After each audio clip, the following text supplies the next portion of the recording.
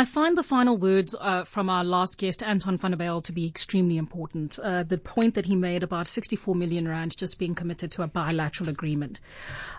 This engineering debacle is the third time in the past 12 months that the ANC government has, under a shroud of darkness, engaged the Cuban government, exchanged monies with the Cuban government without that much of a process, certainly not a visible one for the rest of the country, and with very little explanation. It is the engineering crisis, it is the doctors and scientists that were brought over, and of course it is the bungled purchase of vaccines and the inexplicable purchase of vaccines by the Defense Ministry of all ministries that have yet to be explained.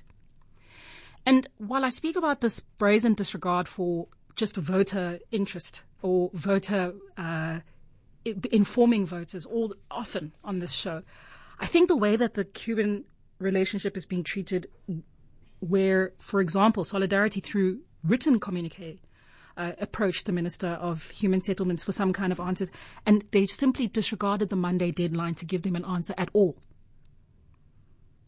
has got to be demonstrative to voters and to listeners of what they think of you. You, the engineer who isn't able to earn just a little 74,000 rand per month, which is not comparable. I'm not saying it's a small amount of money, but is in no way comparable to 64 divided by 24, approximately 3 million rand a year that you might have gotten.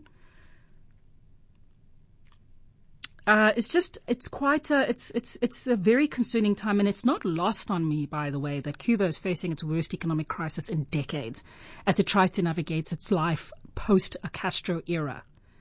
It is just last month that the final Raul Castro actually stepped down from leading the Communist Party, and we understand the relationship between the ANC and Cuba, but that is not necessarily the Treasury's relationship between us and our taxes and Cuba. Over and above that, who said that if we pretend South Africa didn't have skilled engineers, that the best engineer wouldn't come from Malaysia? Who's to say you are able to just go directly to the country that's your friend and not actually do a worldwide scan for who the best might be? It's disturbing. It's disturbing what they're getting away with, and I feel very strongly that it's important that activist groups, or at least labor groups such as Solidarity, remain around to hold the government accountable in this particular way. And I look forward to watching the outcome of this particular case. Breakfast with Refilwe Moloto on CapeTalk.